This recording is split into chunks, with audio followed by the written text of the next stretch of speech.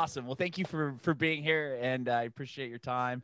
This Absolutely. podcast is about your journey in music, and how you got to where you are now. And we'll talk about your new podcast that's coming out, and your book, and everything else in between, if that's cool with you. Absolutely. Awesome. Well, Jeff, tell me whereabouts did you grow up?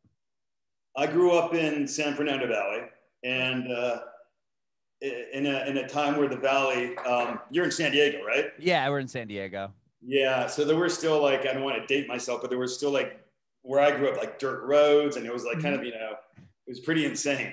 Not like the Wild West or pioneers. There weren't people gold mining, but it was Sure. yeah, we all had like BMX little bikes and stuff. But I grew up in the 70s. Okay. And there was just an incredible amount of amazing music by all these just so diverse artists and whatnot. And I lived in an area where it was like lower middle class. And so I was privy to be exposed to a ton of great influential artists of lots of different genres. So it was pretty dope. And I got bussed into a junior high, and during even elementary school, I was like super into music, But I was just thinking back, I got bussed into a junior high, to integrate everybody. And so that was an extremely pivotal time for me, where I was, I was going on the bus with certain kids and listening to AC/DC, Van Halen, and then going into classes where I remember sitting with these two girls, and I just didn't even think about it until like this morning, that had an impact on my life. And it was this art class, and I was one of the only white kids in this group. And these two girls were like, "Oh my God, this guy Michael Jackson, blah blah blah blah blah blah," and then they played Grandmaster Flash. Oh wow! And it like changed my perspective. I was like, hearing all this, hard rock, and then I got super into everything else. So it was, I grew up I think growing up in a diverse culture really helped a lot, Totally. Yeah. Totally. So you were bussed into, they would have kids from all over the San Fernando Valley, and they would bust them into one area. Well, inner city, and I was bussed into kind of a worse area. Sure. Okay. Some of my friends got, carpools, but my family didn't, they didn't, both my parents worked, so I had to take the bus. Yeah. Gnarly experience for a little bit. Yeah. Well, you got into music early listening. Like, I know you do songwriting sessions and stuff too, when did you start playing music? Well, in my neighborhood, all the kids were like into Kiss. Okay. They used to do these, little shows and charge everybody like a couple bucks to go and see everybody dress up. And I remember telling my mom, I want to play drums. And she's like, yeah, that's not going to happen. And, so I would take, they used to have these coffee cups, like, I think it was like chock full of nuts. I'm like really dating myself, but it was just thing called chock full of nuts. And I had several of them, and I had pencils. Oh. Just like, playing, I had Zeppelin and Queen. Now, I think I had Boston, ELO. And I would just sit in my room, just ding, ding, ding, on these coffee cans. And, that was my first instrument, was chock full of nuts. I was about that. Did you end up getting a drum kit later? Did you, once your parents knew you were serious with the nuts? Yeah. My mom was so adamant that I not play the drums. She told me, well, she allowed me to push and push, and she allowed me to take a class that she thought would break me of my desire. So I went to this drum little school, and the guy told the musician, teacher told my mom, he goes, your son's really talented. You need to get him a drum set. And she's like, okay, we're leaving. And that was the end of end of the lesson. Oh, she totally thought I would give up. And so I didn't, but I got no drum set. And so I went back to chock full of nuts. And then I was going into, God, I was probably 12, 13, 14, something like that. And my mom, one of my buddies had like, this big, I don't know if you remember Peter Criss from Kiss. He had like 50 drum sets. Yeah. And so my buddy had one of these 2 kick drums, and he's like, I got to get rid of half my drum set. I have too many drums. And I'm like, why? You know, you want to buy some? I'm like, hell yeah. And my mom comes over, she watched me play, and she's like, there's no way you're going to get a drum set. And I begged and I screamed, and she goes, you will get a drum set if you get straight A's for an entire year. Wow. And at that time, I was like a straight B/C student. I'm like, there's no way that's going to happen. I go, I'm going to shoot all B's. And she goes, no, straight A's for you. And so another thing where she was absolutely positive that I would never, you know, achieve this goal and get a drum set. And sure enough, man, I just changed all my study habits. And it was Mr. Hickman geometry class. And if you're still alive, Mr. Hickman, you stressed the hell out of me.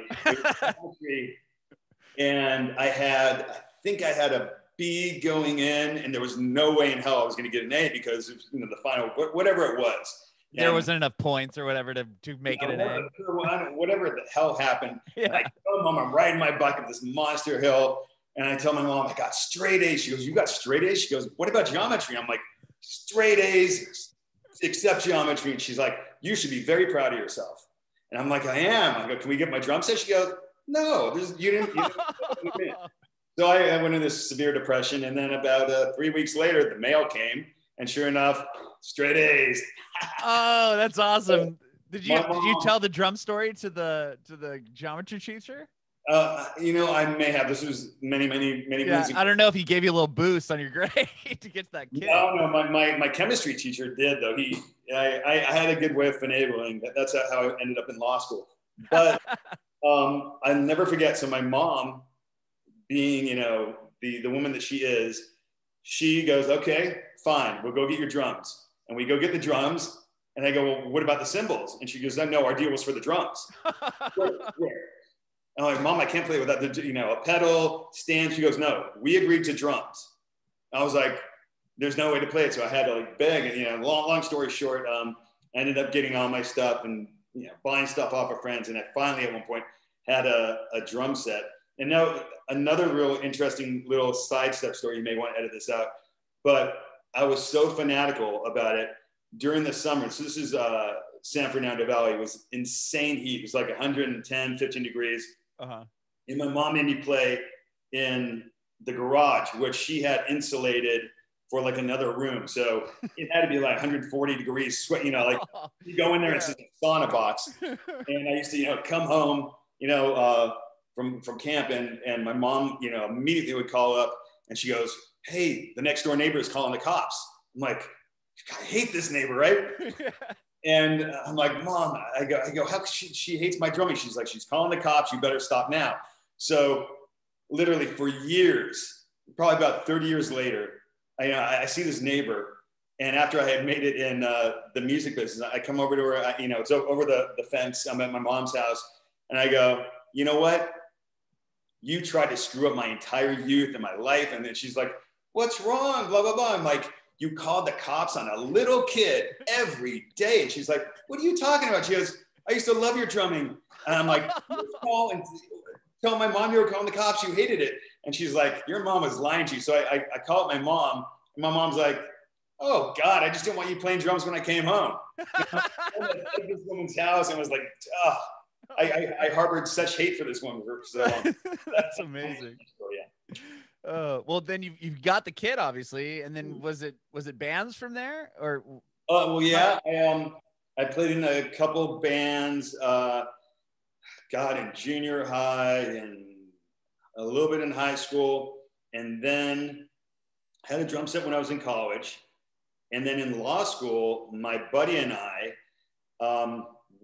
literally, we hated law school so much. He was at USC, I was at Loyola, and we both got guitars and I got a keyboard.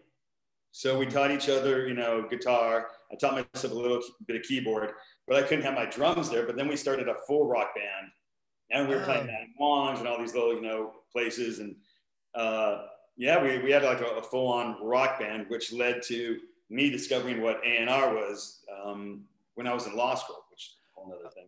Well, yeah. So, because that's fascinating. What fascinates me is that, yeah, the A&R and how you get into that world. And is that did you have to do that through getting your law degree? Is that kind of how it works? Like because of contracts? Like talk to me about that. Oh, I'm so fascinated. Law school is probably a detriment. Well, it was a detriment to getting into the music business. Really? Yeah. So I found out what A&R was completely by accident. So I was at UCLA, and I was working at. So I was like one of those type of people that was like, whatever it is, I'm going to try to do now because I know my life's going to be over by the time I get out of school, and I'm going to be in some job that I hate. Right. I took this acting class, like the ones you see on the, those bad TV shows, like somebody goes into an acting class and, they get discovered, but they never do it. Some hack. Right. Well, that's what it was. It was a bunch of hacks. But this agent guy shows up and is like, oh, you do this 10-week little commercial class. And this guy comes at the end and he goes, you have a good look. And I'm like, really? And he's like, yeah. He goes, I could have used you for X, Y, and Z. He goes, I'm going to send you out on a commercial the next day. And sure enough, I went out and I got a Pepsi commercial and I got Wrigley Experiment and I got this national commercials. So I was working for Harvey Levin at TMZ.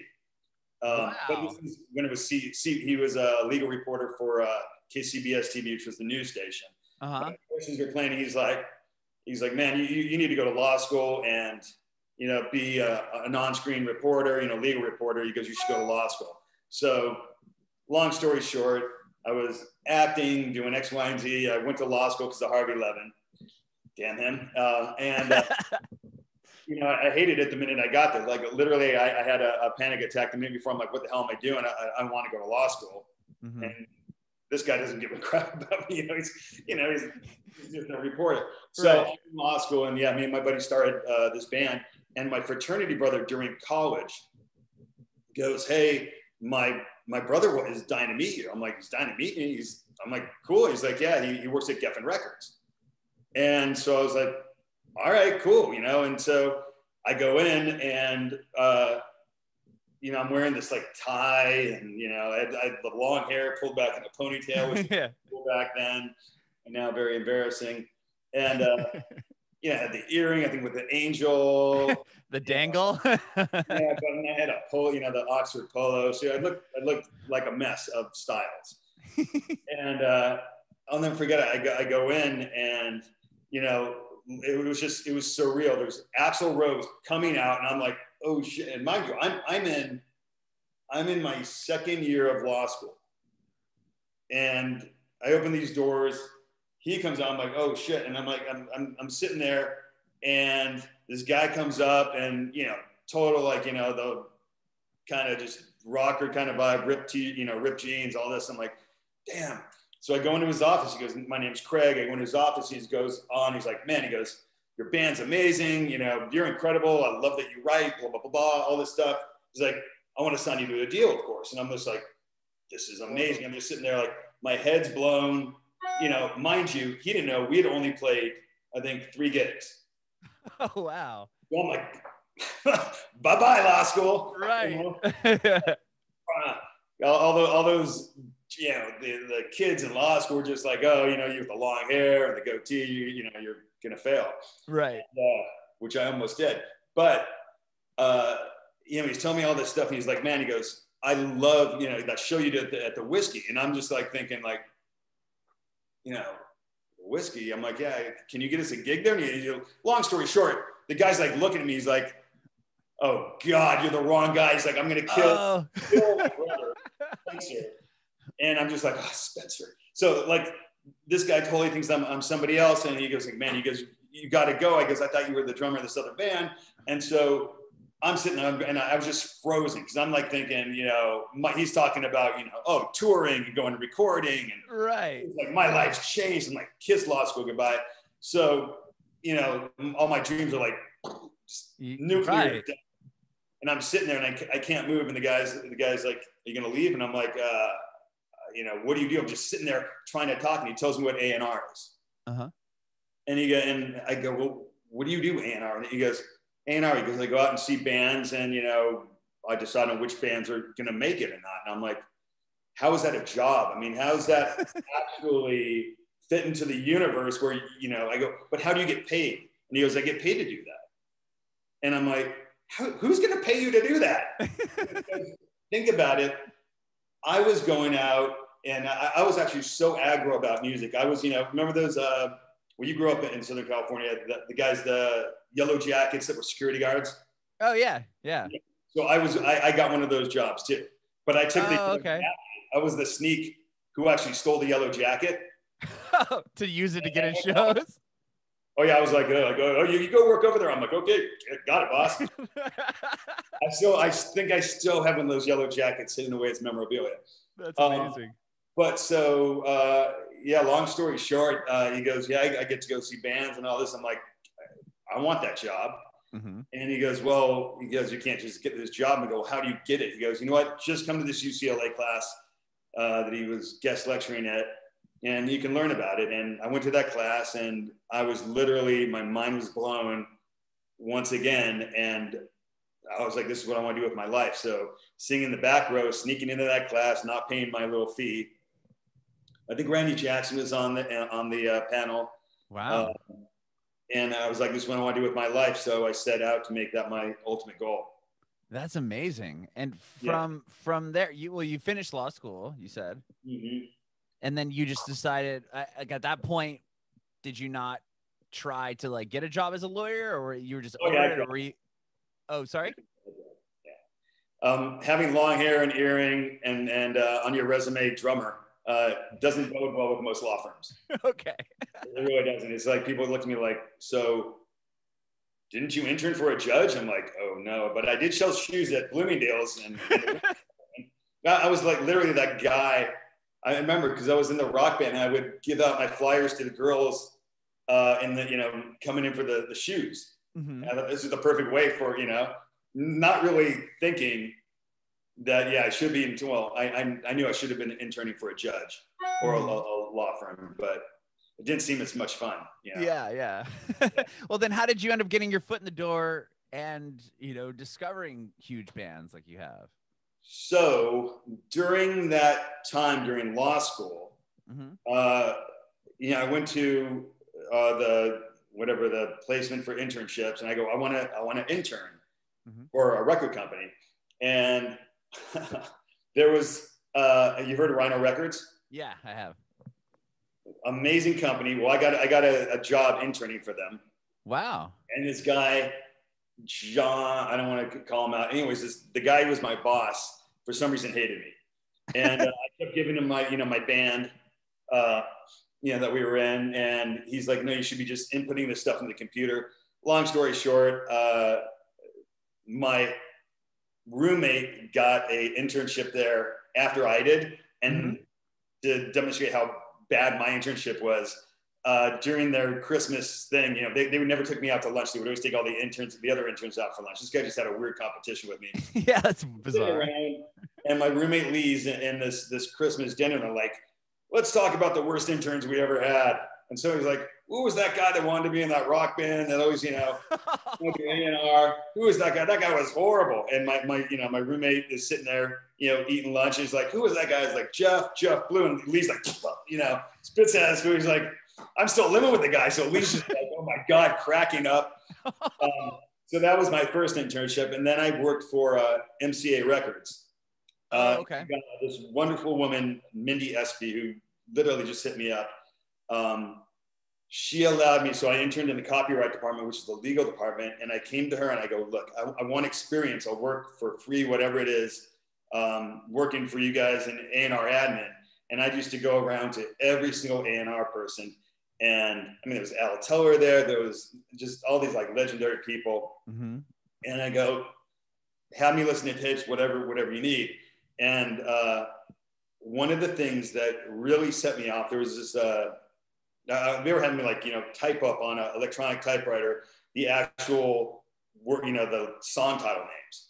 Okay. And I got one day, dude, like this guy comes in, it was one of the head guys at the label, and he's like, who typed up this cassette card? And I'm sitting there like, it was me, you know? Yeah. Like, this is off center, blah, blah, blah. And I'm like, oh my God, you know, he's like, throws the cassettes down. And I'm like, oh, so that was my, you know, I was even working for the guy. I was doing it for free. Furious. And so I'm almost in tears, like, I'm like, it looks perfect to me, but you had to literally type out every song title, the number, seconds and all this stuff. Oh my gosh. So I go into this guy afterwards, Denny Deontay, and I'm telling him, I go, man, I really want to do A&R. He goes, you know what, Jeff? He goes, I love your drive. He goes, here's a box of cassettes. Take them home and tell me what you like and, analyze them. Tell me which ones are best. So I go through, I take it home. I blew off all my law, homework over the weekend. And I go and I write documents. I'm this lawyer kid. So I'm just like outlines, songwriting, musicianship, uniqueness, and I come in and I have this like stack of pages all typed perfectly because God forbid I type anything out of Sure. You had a ruler out, making sure it's straight. I go into this guy and I'm like, here you go. I lay it down. He goes, and I give him like a booklet. He goes, what is this? I go, this is, the analysis of all these songs. He goes, you're kidding me. And then he goes, I don't want to read this. And I'm like, what are you talking about? He goes, I just want to know which ones you thought were good. Tell me which ones. And I go, you kidding me? He goes, you analyzed every word? He goes, you analyzed lyrics and verses and choruses, pre-choruses? He's like, geez. He goes, you're going to scare the hell out of anybody you work for. And so, and he's like, I can't have you do this. He goes, you're freaking me out. But this guy's amazing, Denny Deontay. And he goes, you just need to find your own niche, Jeff.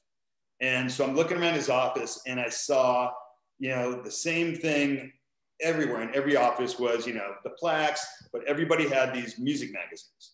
Mm-hmm. And they'd read them and they would look at these things and go, hey, this is what's happening. This is what's buzzing.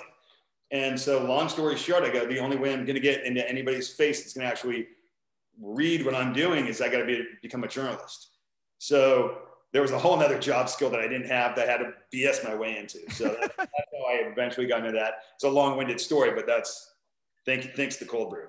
There you go. Yeah. Wow. That's fascinating. Yeah. I was always so curious at that job because I was like, that'd be the coolest job ever. You just get to go to shows and find bands. And if you think they're cool or whatever.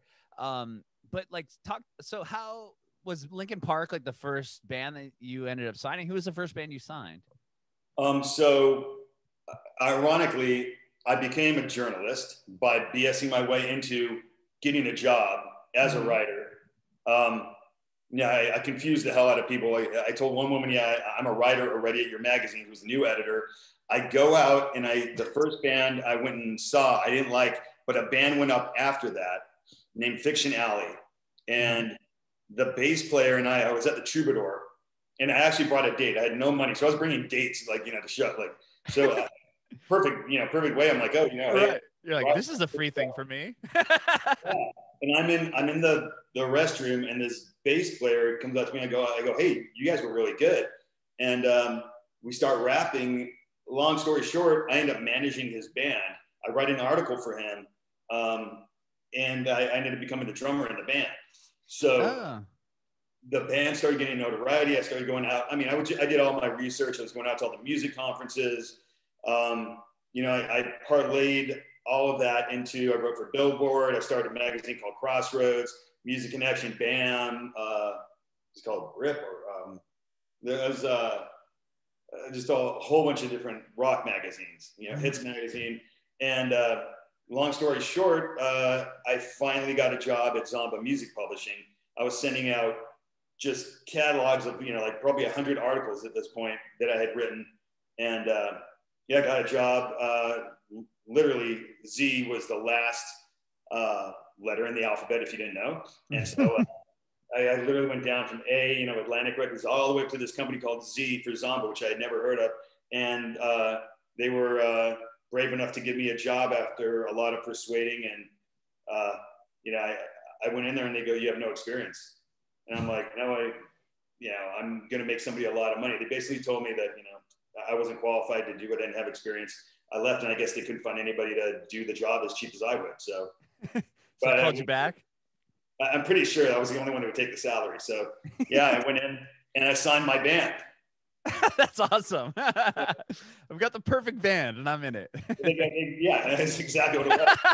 It was very bizarre. So the guy that hired me, there was two guys, David Renzer and then Neil Portnow, who ended up running the Grammys.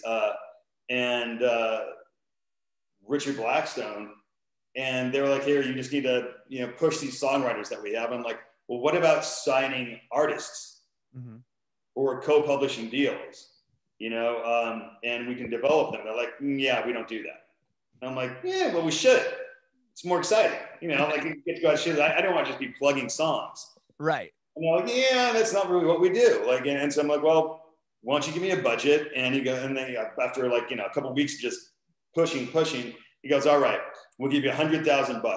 And I was like, all right. And mind you, most publishing deals start around $250,000 to $500,000 for public, for bands at this point. I'm like, all right, I could work with $100,000. I probably sign my own band.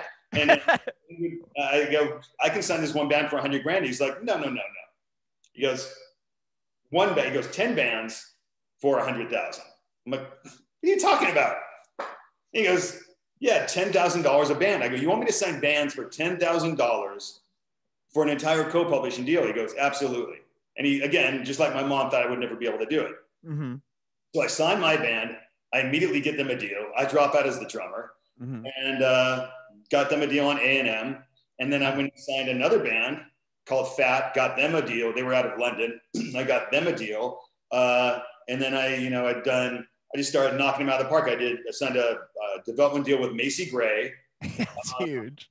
Yeah. How are you finding these people? Just going to shows?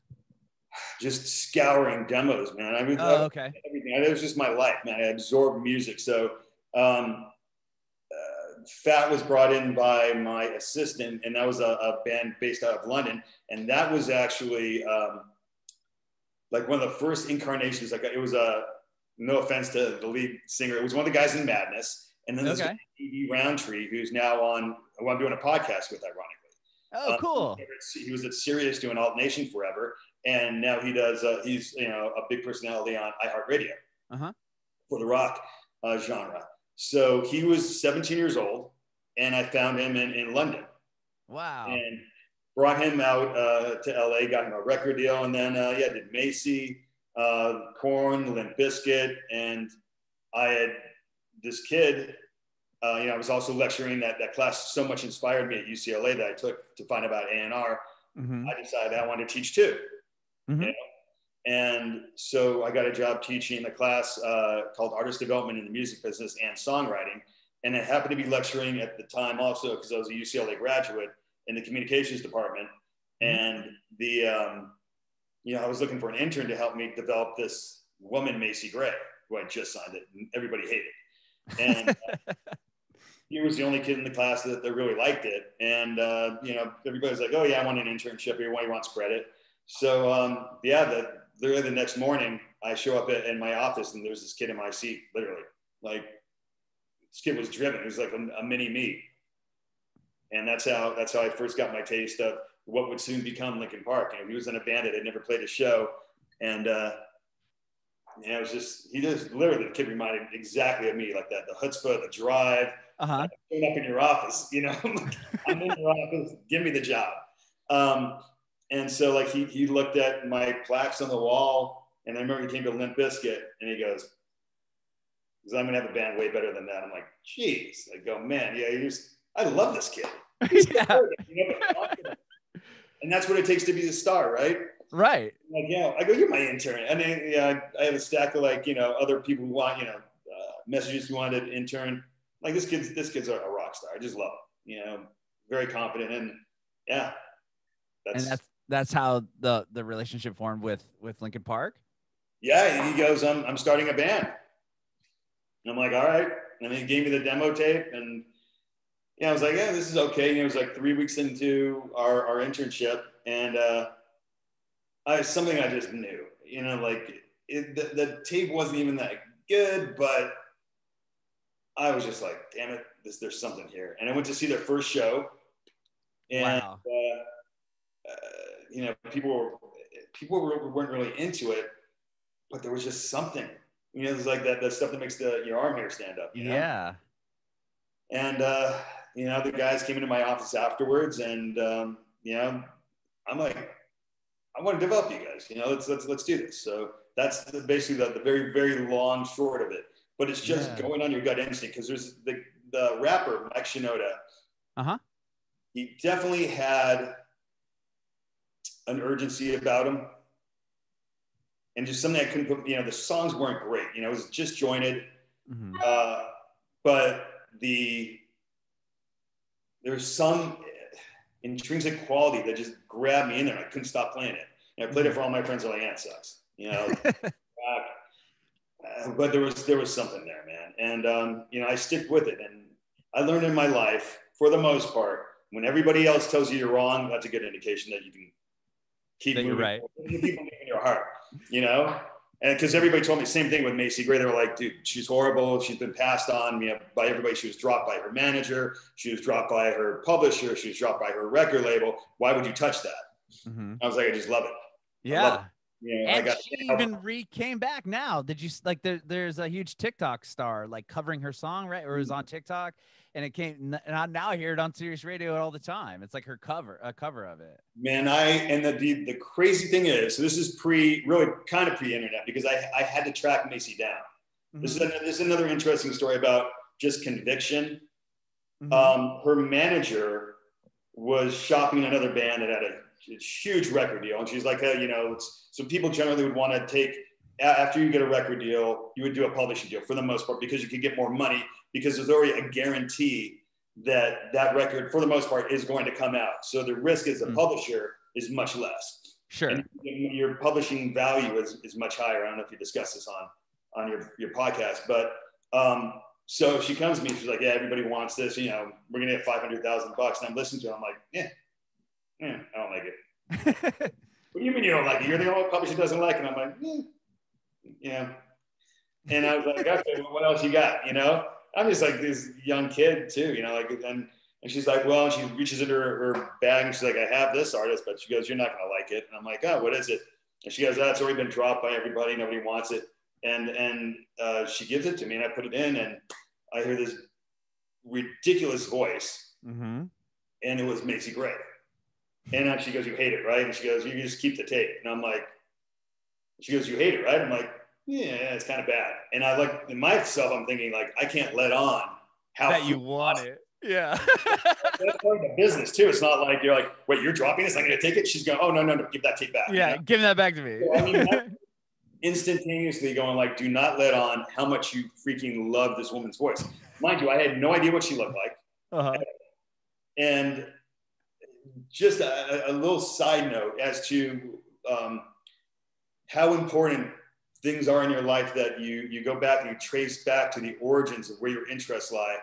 I was working several years prior as an attorney for the SBA, which is a Small Business Administration, in Los Angeles. And there was this old guy, I was like old, but he was old. He was like 25 years older than me, named Tano Tropia. And we would go on these, we had like these 45-minute lunches. It was like super government, you know, like we'd go out. And so we'd go up into the hills in Chatsworth and eat our, you know, deli sandwich and rush back. And I remember one day he goes, I have this CD I want to play you. He goes, it's not your rock and roll stuff, like, cause I was in a band. And I'm like, that's cool. You know, he's like, you're going to hate it. And he gives me the CD and we put it in. I blasted it out of my, you know, I had a Forerunner, blasted it out, and it was Nina Simone. And I'm like, who is this? And he goes, it's like this jazz woman. But I'm like, dude, this is amazing. He's like, you actually like this? I'm like, this is mind bending.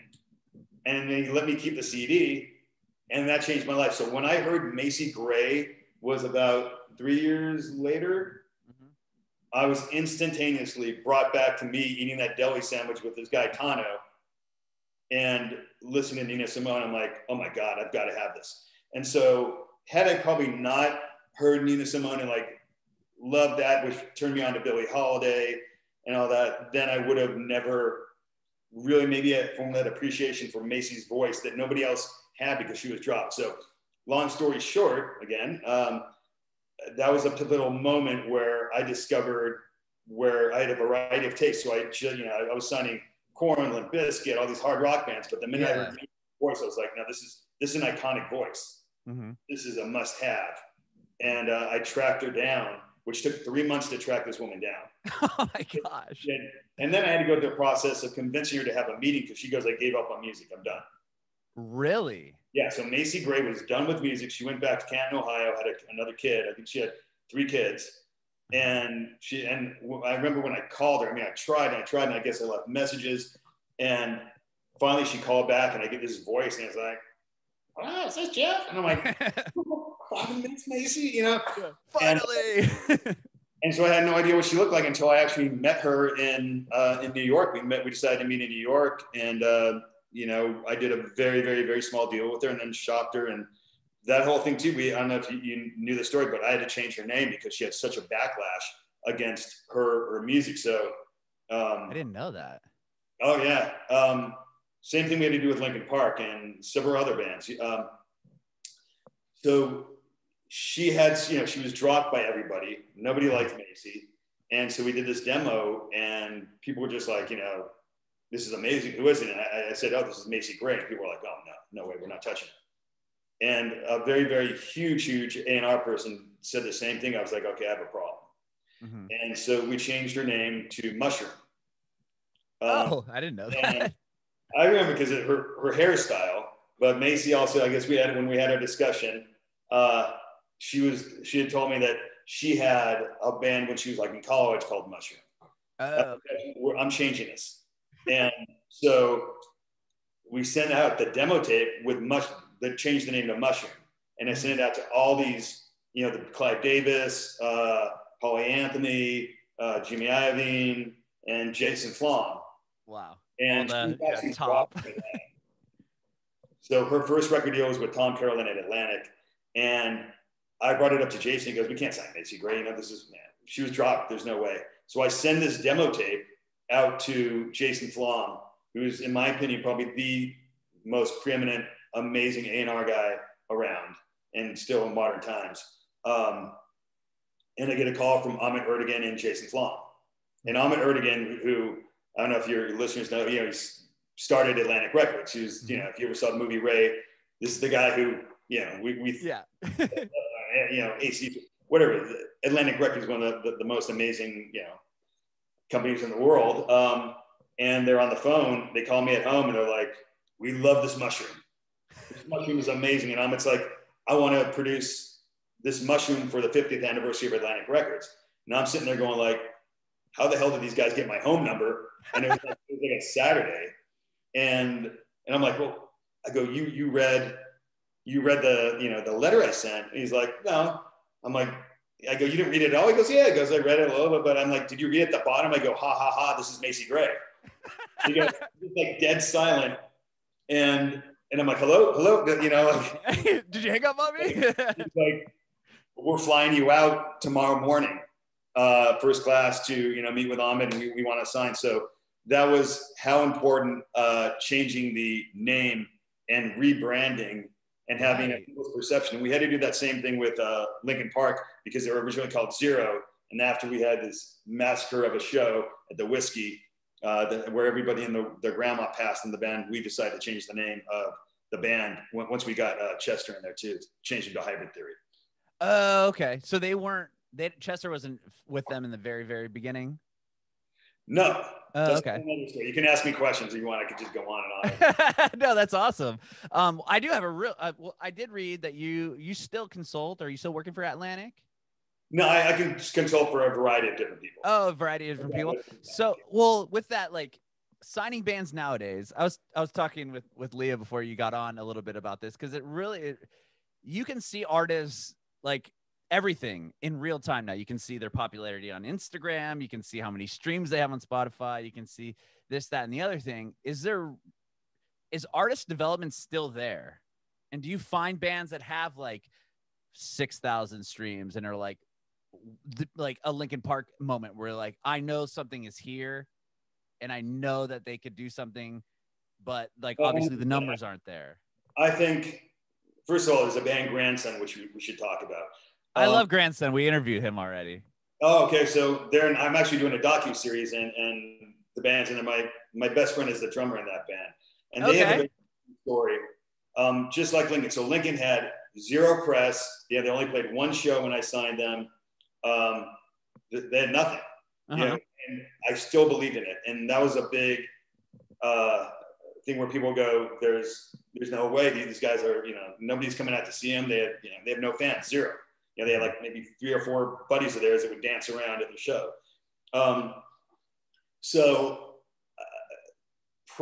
Everything now, social media is so ridiculously important. It's annoying to me. Yeah. It takes away time.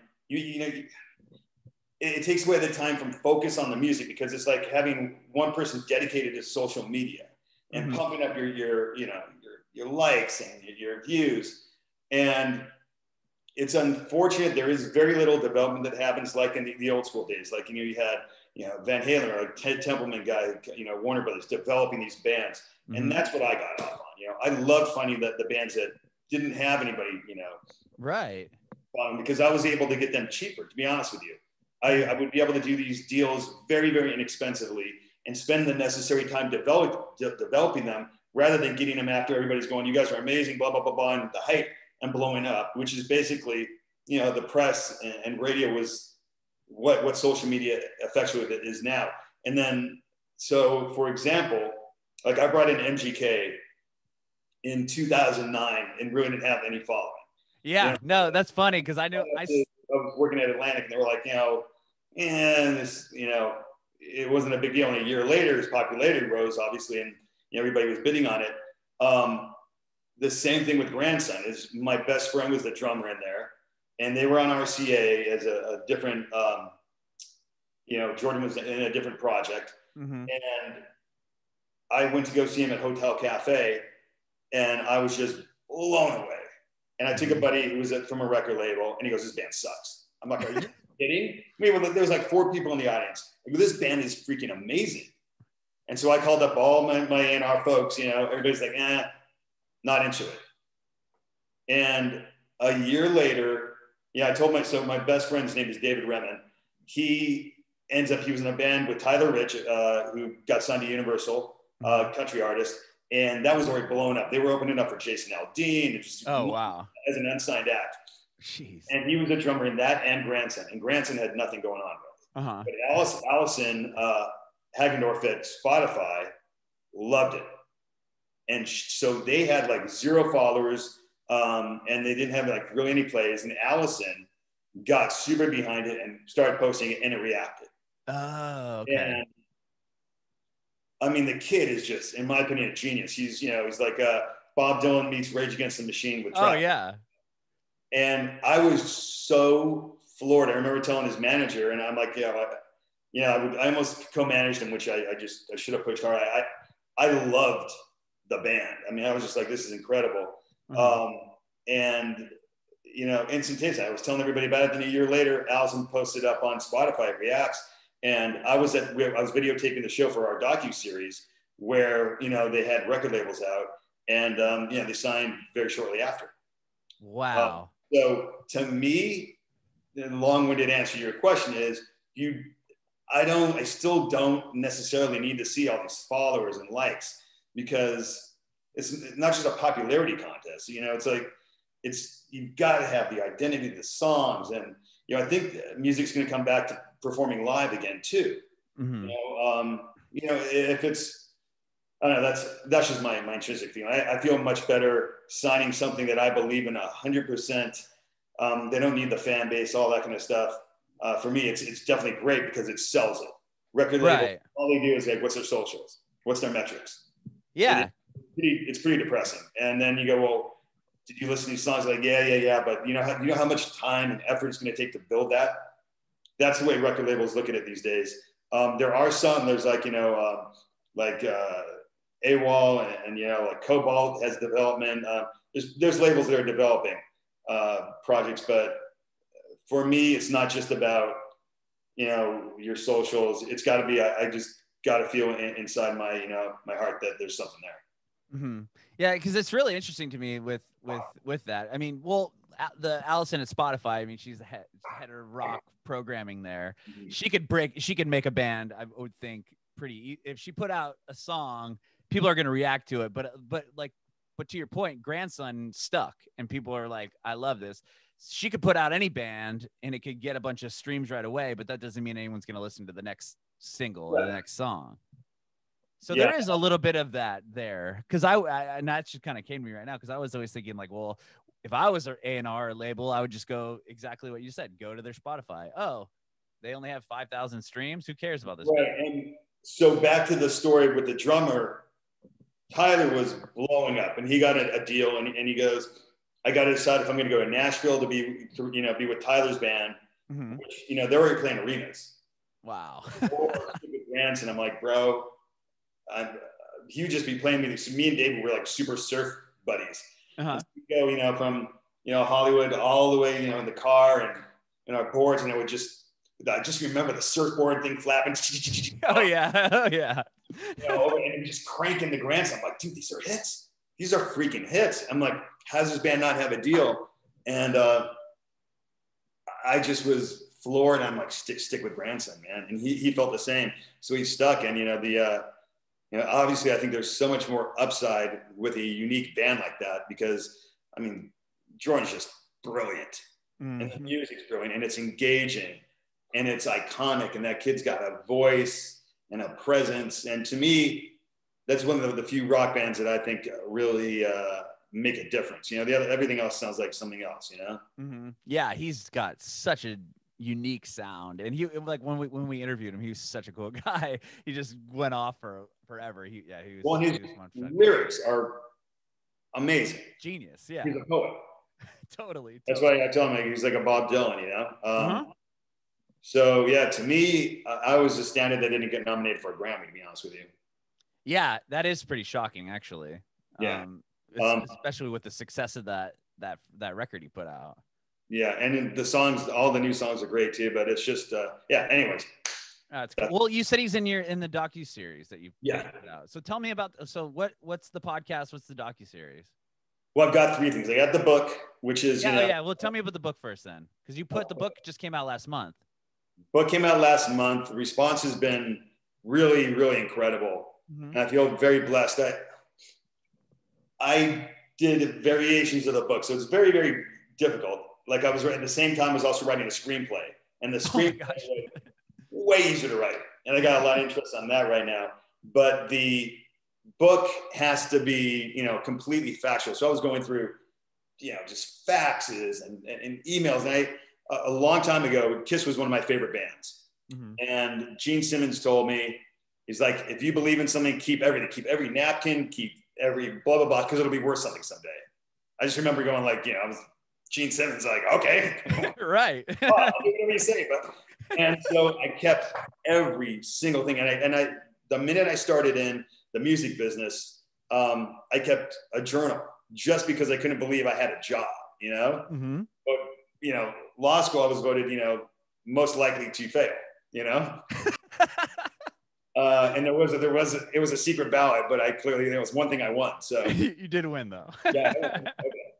And so I literally had every little thing. I have my original fax to my boss saying like, hey, my intern, his band is amazing. I went to go see his first show, yada, yada. So I have every single documented everything. That's awesome. But, wait, what was I totally got lost in where I was going. What was your question? Oh, I just wanted to hear a little bit about the book. The book. Yeah. The book, long story short, is, and it turned out, instead of being like a tell-all, it is kind of a educational how-to music book, and really focuses on being inspiration and how to succeed in anything.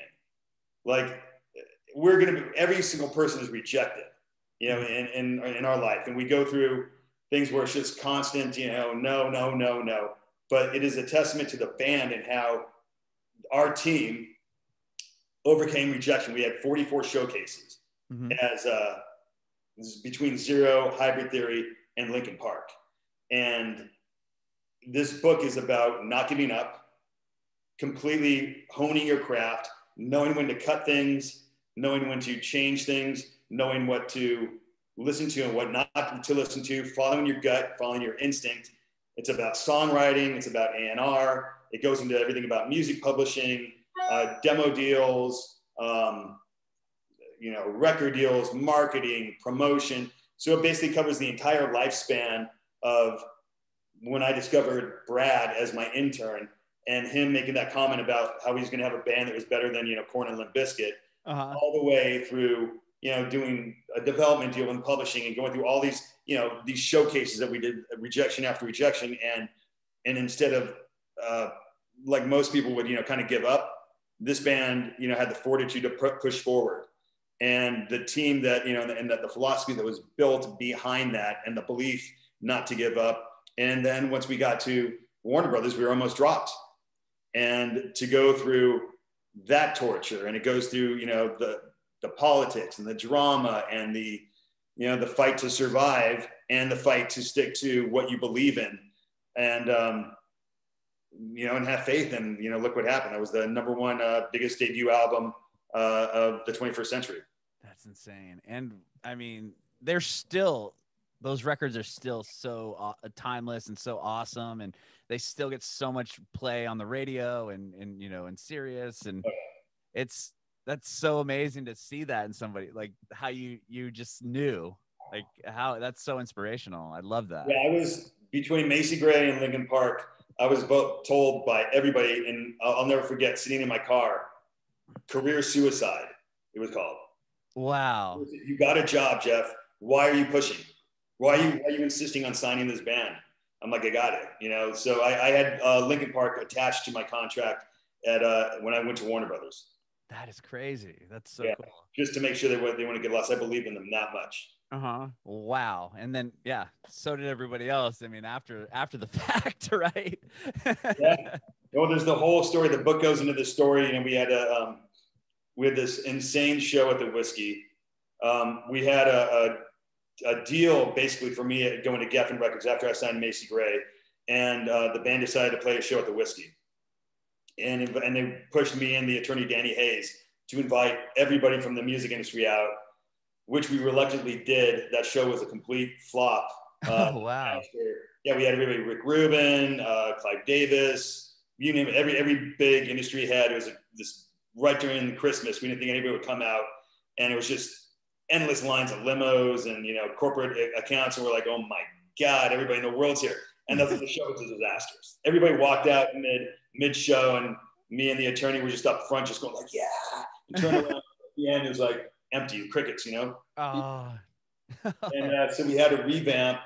We ended up having to get rid of the lead singer, and then and I was fortunate enough to find Chester Bennington. And that was I go into that entire story in the book, and that guy's fortitude. I mean, the guy, we were both, I think, kind of drunk during our meeting over the phone. I was at South by Southwest, and he just got back from his birthday and a trip to Mexico, and he was partying. And the guy, Chester's attorney, was like, you should check this guy out, from Phoenix.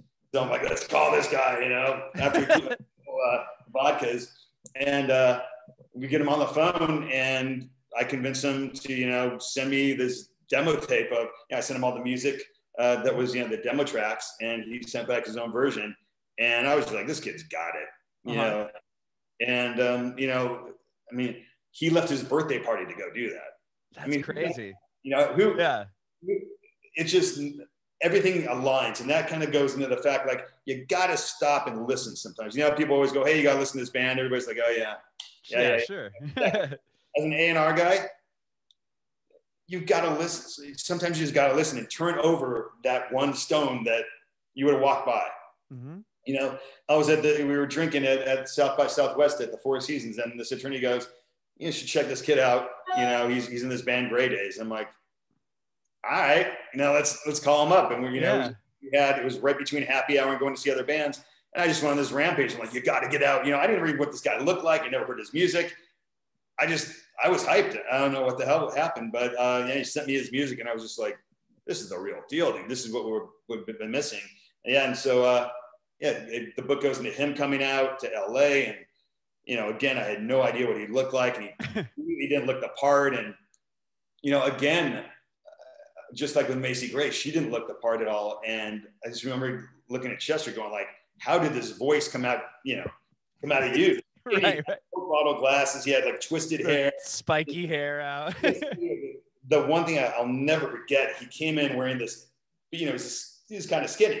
Yeah. And this big oversized shirt with sparkles everywhere. And I was like, oh my God, like some kindergarten kids like bedazzled. I'm like, they're all, I'm like, the band's gonna, go nuts. I'm like, here, and I went and got him a shirt, I think it was a Tupac shirt next door to this guy, because we did all this sync stuff. And I'm like, here, throw this on, Yeah, here's some clothes, dude. Have your hair a little bit, And, it goes into his process about, almost not, being in the band to him, changing what we, the world of rock as we know today. Sure. Yeah. That's amazing. That's so crazy. Yeah. I can't wait to read the book, and I'm really interested in that part of it, because his grade A, like going from grade A's into Linkin Park, I've kind of researched a little bit about that, especially right after when Chester Bennington passed. Grade A's, I think they re-released, or they had songs and they like re-put his vocal on it, or they released some record with his voice. They released new stuff, yeah. Yeah, so I was really fascinating. Oh, well, so with the docuseries you're doing, is that similar to the book as far as like teaching people like a linear path to the music industry? So the docuseries is different than the podcasts, the two different podcasts I'm doing. So okay, so it's two different podcasts on the history of A&R, and it starts with basically the 70s. So we've got like people like Jerry Greenberg, who did Genesis, Foreigner, worked with AC/DC, Zeppelin, and Atlantic, and goes through the 80s, and Michael Rosenblatt and Madonna, and the story of how he brought in Madonna to Seymour Stein, who had heart surgery and is in his hospital bed, and Madonna comes in and basically does a little showcase for him in his hospital bed. That's awesome. And just knowing what makes stars, what A&R people look for, and the socioeconomic situations of that time. So, you've got the different genres and how everybody sees things and why people take a chance on certain things. And it goes into, stories from rock to pop to dance. We get into, Foo Fighters, Bruce Floor's in it with, Foo Fighters and Dave Matthews. And, I talk about Linkin Park and how many people had passed on that, and the story of Macy Gray, anywhere from Jay-Z to then when Allison from Spotify is in it with, and I interview Jordan. That's just the sizzle reel. Wow. But this is just a sizzle. And so that's the docu-series. And then the podcast I'm doing is with AD from iHeartRadio. And we're going. Okay. Yeah, he used to be on the afternoons in San Diego. Yeah. He used to be in, now he's in Vegas. Yeah. He used to do afternoons. I worked on the radio here in San Diego forever, so I know a lot of these people. Yeah, so he's great. We have this, I've known the kid since 96, 97. Oh, wow. Yeah, because he was originally from Texas, or he did some, or I don't know if he's originally from there. I know. From London. Is he? Yeah, that's the guy. Remember I told you I went to go see a band in London. And he was the second band I ever signed. I signed my band first, then I signed his band, and they were based in London. Oh, AD was the guy that you're talking about? Yes. Oh my God. But he doesn't have a British accent. I'm so confused. No, he was an American. I think his father was stationed or had worked. Okay. I was like, now it all makes sense now. Okay. Okay. Yeah. And we actually talk on our podcast. So basically our podcast is about finding things and how we find things and how we, in the entertainment industry, you've got to uncover those rocks like we're talking about, right. You got to stop, and you can't just focus on, hey, this person has so many plays, let's go chase it. It's a hit, it's getting radio play. The true art of discovering and why, as human beings, we need to stop and be present. And we apply that to the music business. And, we tell about all the crazy stories and the development stories. It's more inspirational. And that's actually going back to the book. Mm-hmm. That's what the book is about. It's about how we as human beings get inspired and passionate about certain things, and we push forward, and we choose certain things to focus on and put our passion into, and how we can make or break those things, and what the elements and the characteristics of successful people, if we have those and develop those, how we can make things happen, or at least guide that vision in order to make it happen. Mm-hmm. Well, yeah. Well, Well, I have one more question for you. I love that.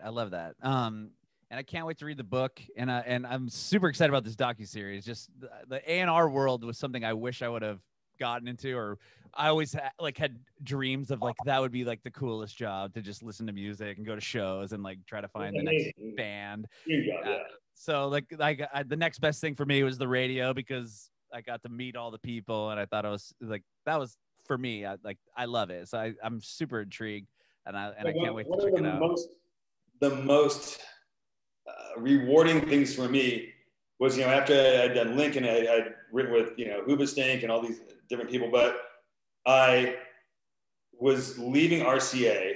I mean, I got to produce stuff like Better Than Ezra, and yeah, I did see that. That's so rad. Yeah. I was lucky enough, like all these different experiences, I was able to do Queen of the Damned, the soundtrack, which was, a compilation of all these amazing rock artists. And I started, getting more into writing and producing. There was one band that, I always wondered how it would be to have a one-hit wonder.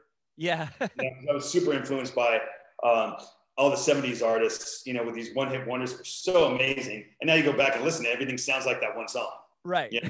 They kept chasing that hit. Yeah, it was ridiculous. I'm like, oh, I've never had a one-hit wonder. Well, I had one, I had a two-hit wonder with this one project called The Last Good Night.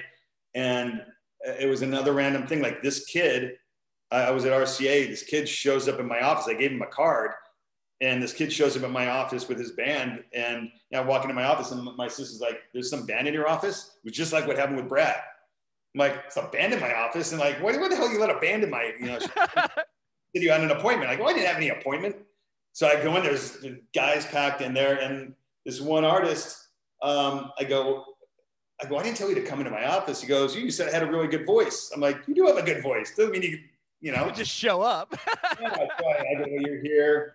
And I ended up working with them. I left RCA, co-managed, and I went in, produced, and wrote with these guys. We had a number one hit in 9 countries.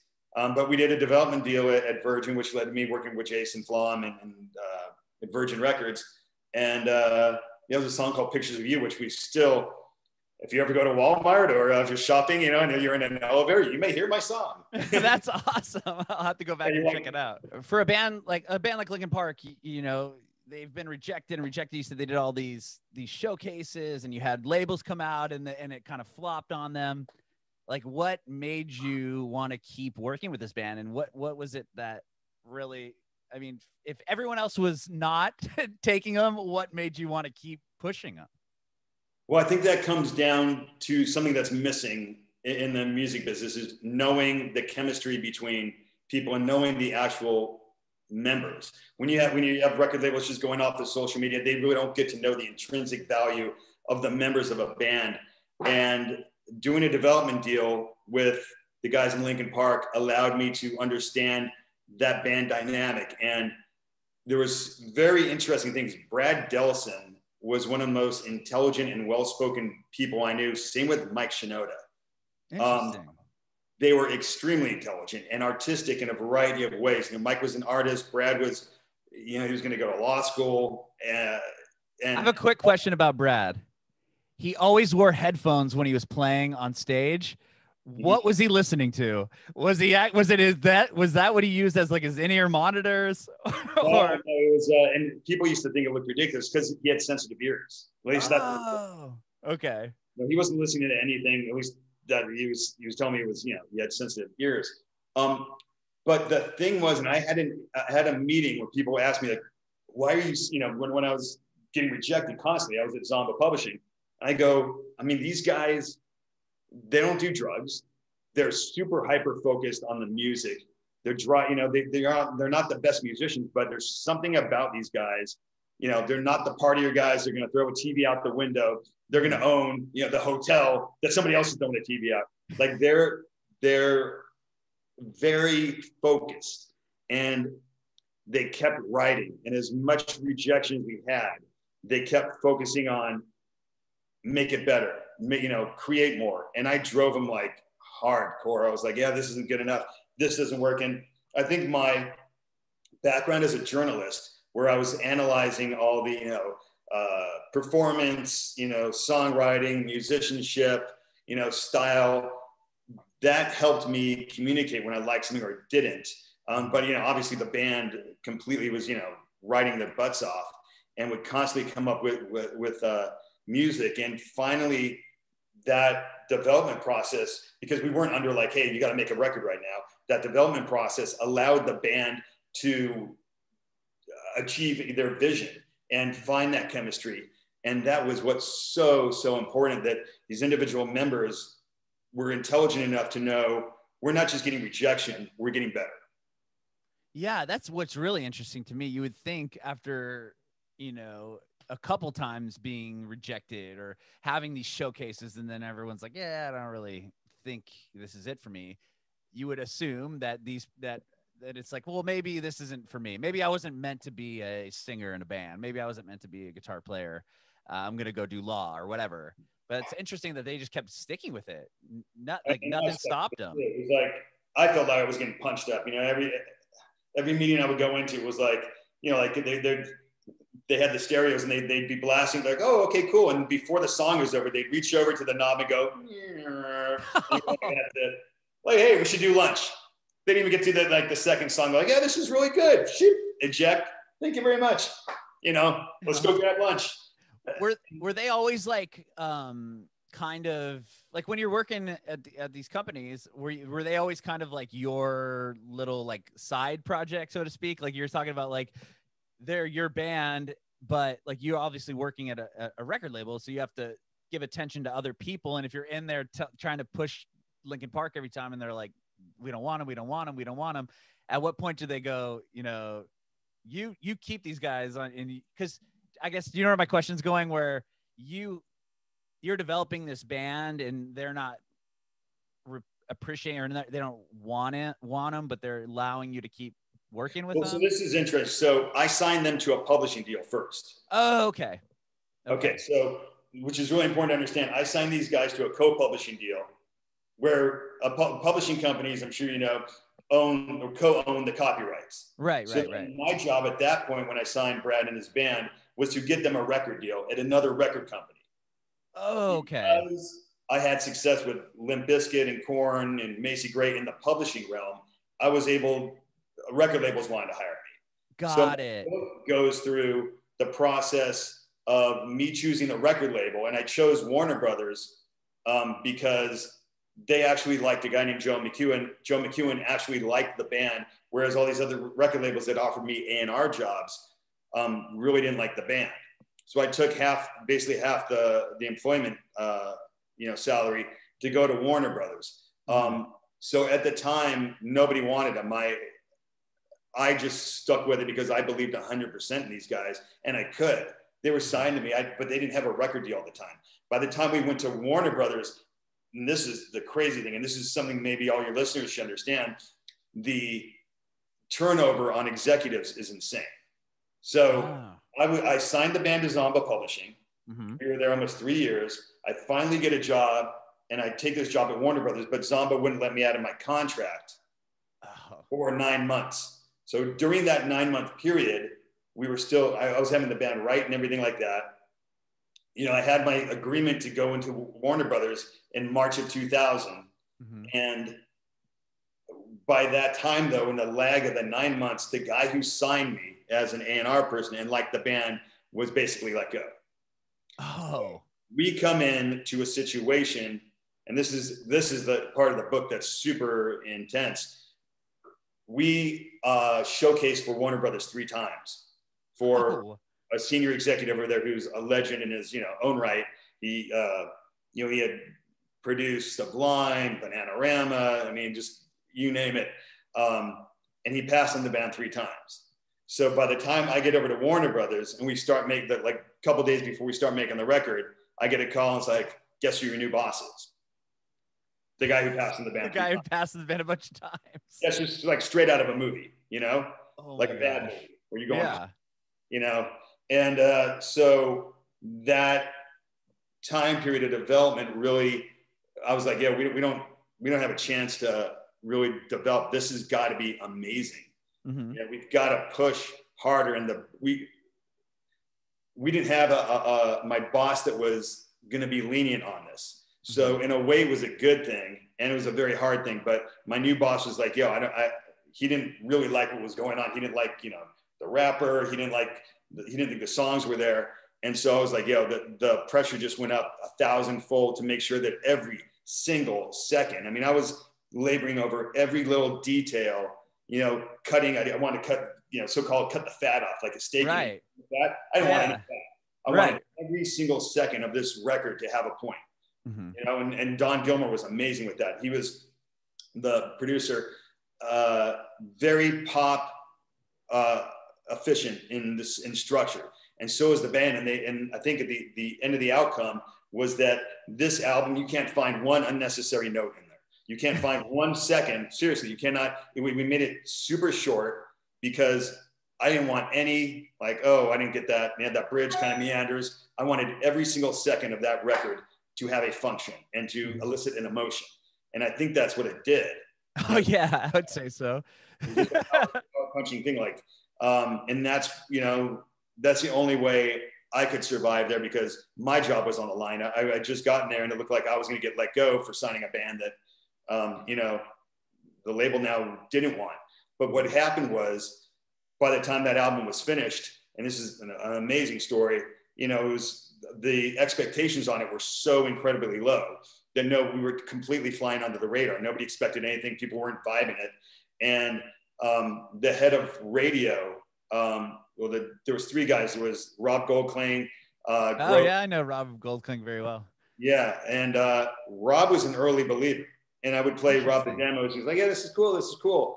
And Mike Ritberg. And they played it.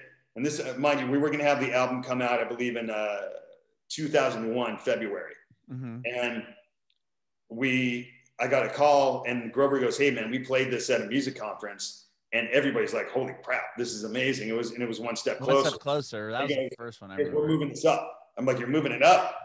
Like, he goes, "Yeah, we're just got to come out this year." And then just all of a sudden, it just shows you how you've got to be ready for anything, because had we not gone in and mixed and mastered it really quick and believe in it, they would not have had the opportunity to play it at this music conference, which in turn, it was a domino effect.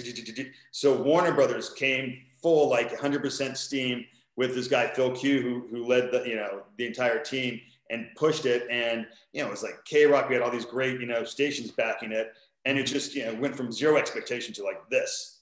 And then the whole Warner Brothers team got entirely behind the band, and the rest is history. The guys, it went from a band that nobody ever heard of to being one of the biggest bands in the world. Right. And that record being one of the biggest records of all time. I mean, and again, do you know what you just got to imagine for a band to have, we don't want to see you playing your leaky little rehearsal spot anymore. Less than a year later to playing K-Rock Acoustic Christmas and playing all these monster tours. I mean, from zero literally to number one. And that's what my book is called, Zero to Number One. I love that. That's so amazing. Did you want to add anything to the book for the book, or? Yeah, sure. Like, what do you think? Just ask me. What do you think? What do you think people can get out of this? Who's this book for? Oh yeah. Let me take a sip of water right quick. No worries. Okay, go ahead. So, with the book, the book's called. The book isn't called One Step Closer, or it is called One Step Closer? It is a long name. It's called One Step Closer, from Zero to Number One, Becoming Linkin Park. Oh, okay. So it is Linkin Park's journey then. The whole book is Linkin Park's journey. Well, it's about my journey with Linkin Park. With Linkin Park. Got it. Okay. So, I mean, as a reader, what is somebody going to get out of this? Is this just for Linkin Park fans? Is this for somebody that wants to become an A&R person? Is it for somebody that's in a band that wants to try to make it big? Like, what can somebody get from Well, that's the great thing, is that this book was about my journey with Linkin Park, but it's really a journey for anybody who wants to achieve anything in life. It doesn't have to be music. You definitely don't have to be a Linkin Park fan. It is about anybody who has a dream and has the tenacity to see it through. Because, all I hear from everybody, oh, I'm doing this, I'm doing this, I'm going to start this thing, I'm going to write this book, I'm going to be an actor, I'm going to be this. You know how many people actually follow through? Very, very Not few. many. Think about all the friends from high school go, I'm going to be an athlete, I'm going to be this, that. There's guys like Brad Delson, Mike Shinoda, Chester Bennington, Rob, everybody in this band knew what the hell they were going to do and would stop at nothing.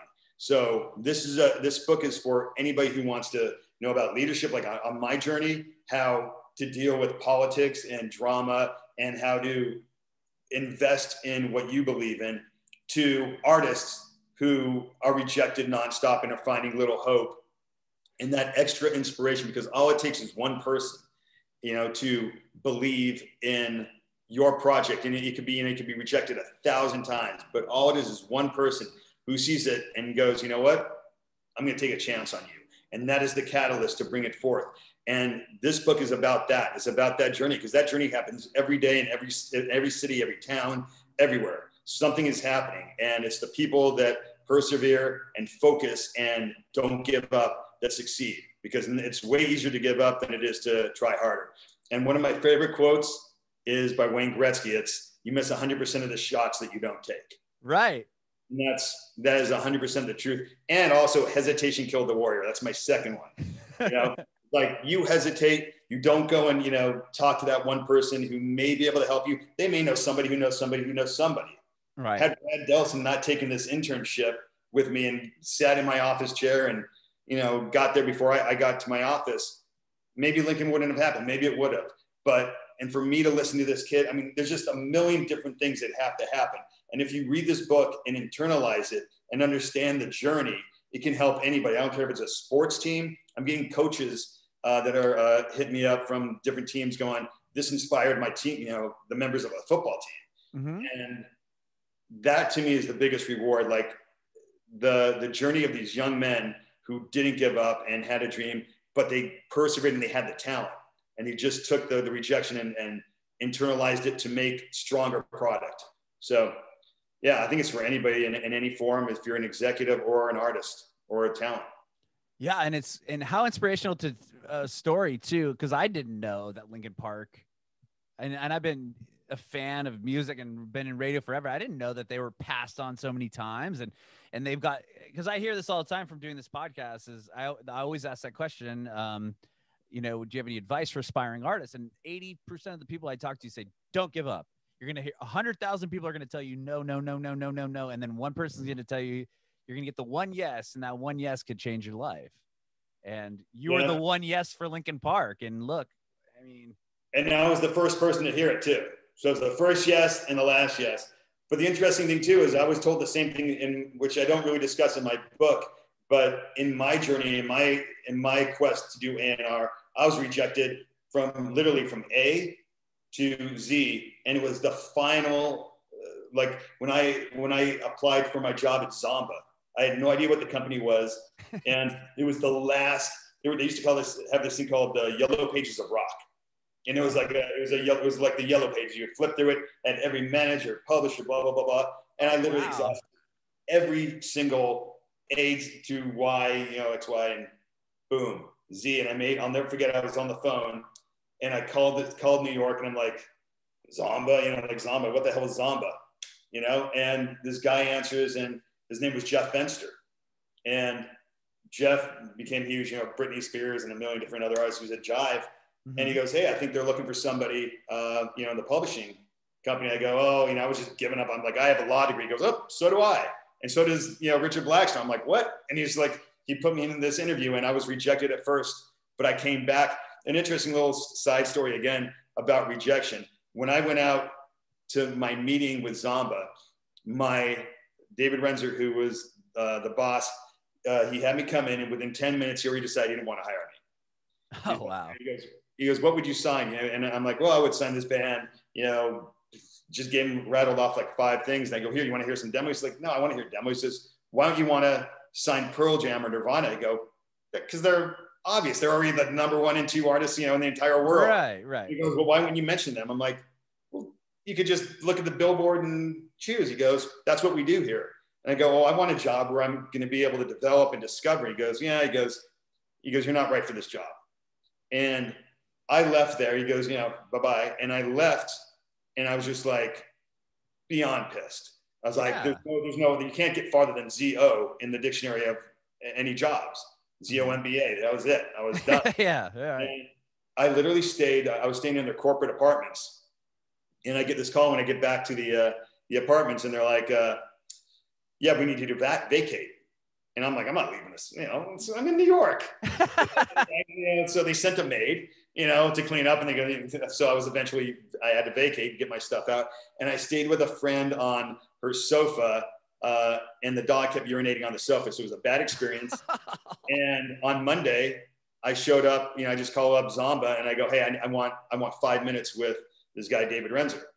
And they're like, okay, I guess you could come in. So he accepts, me to go into his office. He goes, I got 5 minutes. What do you want? And I showed up in just a ripped t-shirt, ripped jeans. And, my prior meeting, I was wearing like, nice sweater, all this, nice shoes, looking like an idiot. I just came and ripped everything. And I go, just want to let you know, you're making a huge mistake. I go, I'm going to make somebody a ton of money, and it's not going to be you. And he goes, you got a lot of chutzpah, kid. And I'll never forget that. And he's, I'm like 5'8.5", 5'9" on a good day. And he was like 6'2". And I'm looking up, and he goes like, all right, thanks a lot. See you later. And I just walked out. I'm like, there he goes. I gave him my best shot, and I was rejected again. But when I went back, I took a job I finally got a job as an entertainment lawyer. And the guy who hired me goes, I know you've been trying to get an A&R job for like years. He goes, promise me you're not going to take an A&R job. And I go, I promise you. I go, because knowing there was nobody was going to hire me. Right. You had already tried. I go, I'm not going to take an A&R job. Sure enough, 3 weeks into my job as a lawyer, and I actually litigated a case for famous composer named John Debney. And I did a lot. I just hit the ground running as a lawyer. I get a call from Neil Portnow, who offered me the job. At Zomba. And as I said before, I guess they couldn't find anybody to take a job for $25,000 a year. I would have taken it for, $10,000. Right, I wanted to be, of course. I need to get my foot in the door. And that's the other thing. Don't worry about the money. Find your opportunities and take them. And whatever it is, if something falls in your path, you take it. Don't, people haggle about money and status. I took a job at Zomba, who I never heard of, for a very little amount of money. Less than I was making, I couldn't survive on, but I took it because I knew it would be a stepping stone. And I stayed there for 5 years and built all, my track record before I went into A&R at a record label. So hope that answers your question. And Jeff, thank you so much, man, for doing this. I really appreciate it. I do have one more question for you while I have you here. I want to know if you have any advice for aspiring artists. Well, of course. And I think you're the guy that people want to hear the advice from. Make sure you always go out with your best. The advice that I was given that really sticks with me is you can only be disappointed in yourself when you don't give it 100%. So you've got to absolutely find your own vision, find your own voice. Do not chase what everybody else says is hot. Because by the time you're doing that, you're just going to sound like everything else. You got to remember that everything else that's on the radio right now or anything that Spotify is trending, that was developed 2-3 years ago. They've been working towards that. Stick with what your talent is. Stick with, find, if you're a vocalist, go through and find out what your sweet spot is in your voice, right? And focus on that. If you have a quirk in your voice, just like, so I also worked with this guy, Daniel Powder, who had, that song, Had a Bad Day. Oh, yeah. I just loved his voice. He does have a unique kind of sound to his voice. He didn't have that song when I originally started working with him, but I knew that he would come up with it. Macy Gray, her voice. Chester had an iconic voice. Jonathan from Korn, iconic voice. Fred Durst is an iconic voice. Yeah. Whatever it is, and those people, you can all trace back some type of vocal style that they have. So if you're a vocalist, find your style. Don't worry. Don't try to be other people. Don't try to do what is trending right now. Do what you feel is your core talent. And don't let other people tell you differently. Have somebody along with you that is going to be along for the ride. and help bring that talent out. You've got to be very careful to choose your team. So that's incredibly important. You have to have somebody that knows what your best attributes are and how to amplify those. And then, don't give up. If you really have the true talent, I mean, there's a lot of people out there who don't, unfortunately, have the talent, but they have the money, being serious, and they just, they don't take it too seriously. And as an A&R person, you never want to be working, or a manager, you never want to be working harder than your band. And I find that a lot. I find a lot of people come to me and they've got talent, but I always end up doing more work than, the artist. So you've got to find artists, if you're going to be an A&R person or a manager, that are going to work and have that drive, but also have the talent. And, don't give up, but you're going to get rejected by everybody in general, unless you're extremely lucky, and it's that ability to listen to rejection and don't take it completely to heart, but listen to, if there's a common denominator where people are going, hey, it's not this, that, or the other, listen to it, and then make your adaptations accordingly, but don't give in to what everybody's saying. Like if I had done that, so Linkin Park, everybody just goes, this has been done. Like, this is the big thing. We've heard it, it's rap rock. Rap rock's dead. No joke. I heard that from everybody. There wasn't one person who goes, hey, this is unique. Mm-hmm. And I was sitting there going, it sounds hella unique to me. Like you got Mike Shinoda as a killer rapper, and you've got the integration of this amazing melodic vocalist in Chester Bennington. Mm-hmm. So I didn't understand what people were saying, so I didn't change that, that format. It is the band. That's what, but we did focus on the songs, and the band really came through, and I kept pushing the right, strong and stronger transition, so it blends seamlessly. Mike and Chester were geniuses. So was Brad. I mean, the guys were amazing. So you've got to have that drive and perseverance. So, that's what I would say. Just if you're trying to get into business, don't give up, but don't also, the interesting thing is, don't just go the way that you think you need to, build fans. Focus on your writing. Somebody will hear it.